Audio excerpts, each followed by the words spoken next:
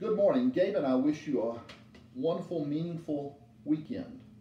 At the historic First Presbyterian Church this Sunday, we'll be looking at a very familiar passage of Scripture, John 3:16.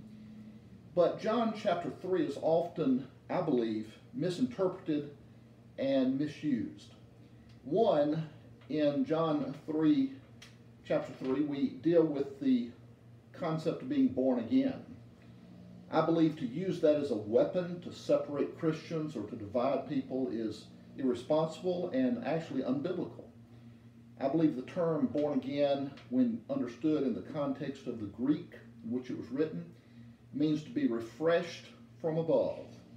And we can be refreshed from above every minute of every day as we seek God's guidance for our lives.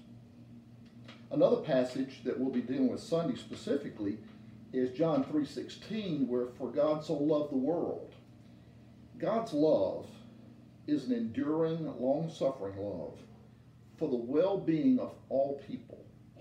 And only when we understand God's love for us and for everyone else, including those we don't particularly like, only in that kind of all-encompassing love do we really understand God's long-suffering love for all people.